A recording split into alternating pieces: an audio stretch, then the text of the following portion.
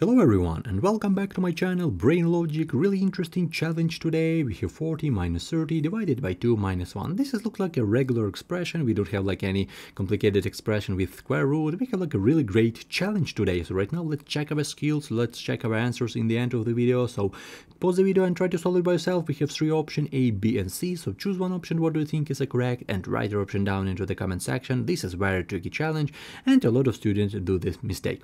Okay, so right now let's try to solve it. So in the world there are a lot of students, and first type of students solve this question like that. So right here's our, looks like for our first interpretation. So we have 40 minus 30 divided by 2 and minus 1. So here's our challenge. And a lot of students solve this question like that. They say, okay, let's go from the left to right. Right here we have 40 minus 30, which is equal to 10. Yeah, 10. We have this expression. We still have this division by 2 and minus 1. So right now let's go once more from the left to right. We have 10 divided by 2 equal to 5, and we have 5 with this minus 1 equal to 4. So a lot of students solve this question like that. They say correct answer is option A and they go to the next question. But I want you to say that in math we should know what is the correct order to do this problem. So we can't solve this question randomly. It is really bad mistake in terms of math. We should know what is the correct order to do this problem, because right here obviously whatever order of operation we select is going to create a different answer, right? So we need to understand what is the correct order to do this problem, because we should understand what we should do at first. Subtract, divide. Right here we have subtraction. So as you can see, we have a lot of combination, and right now we should know what is the correct order to do this problem. So right now let's forget about this first interpretation. I'll go back to this interpretation in a few minutes. Yeah, okay, so right here we have second interpretation. Okay, and right now let's solve this question according to this PMDMC order of operation. This is the most popular order of operation in the world. All internet libraries, scientific, graphing calculator works according to this PMDMC. So this is the most popular order of operation in the world.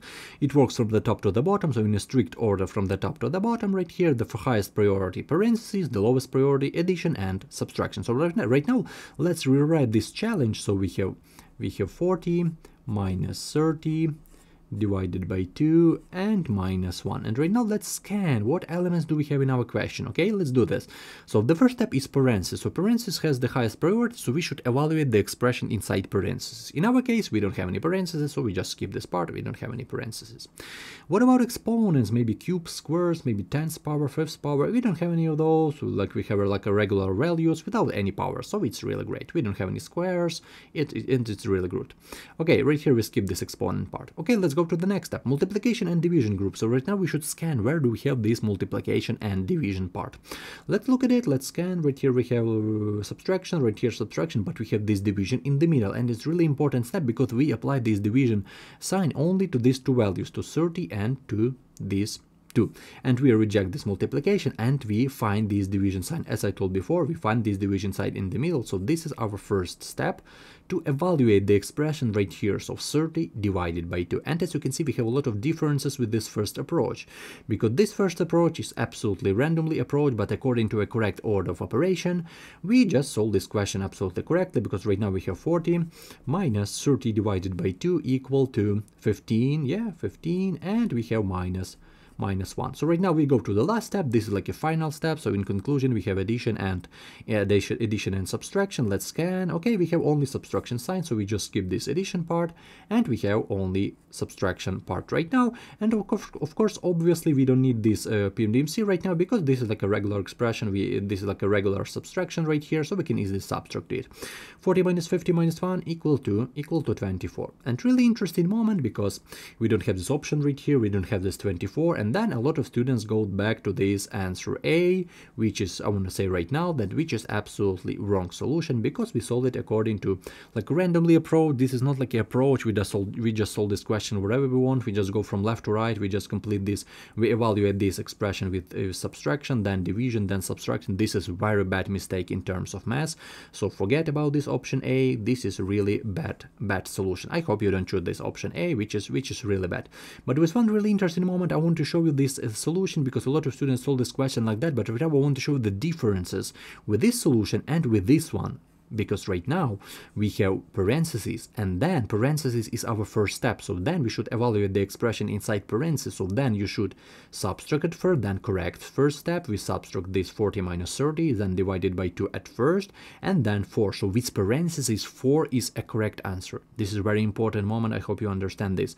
With parentheses, this question is okay. Without parentheses, correct answer is 24, because we solved this question according to a correct order of operation. In our case, this is PIMDMC order of operation. And this is a very tricky moment because we don't have this option. And for those who don't know about what is the correct letter A, B, and C, let's look closely to this 4 factorial, because 4 factorial, you should know from school that this is a product from 1 times 2 times 3 and times 4. And it looks like the same 24, because 1 times 2 times 3 we have 6, 6 times 4 we have 24. So a correct answer according to this test, it is option C is a correct answer. So I hope your answer is the same as mine, but definitely don't feel bad if you got this wrong. On the other hand, if you made this error, I'm happy you made this, because you won't make this error again. You'll be like, okay, now I get it.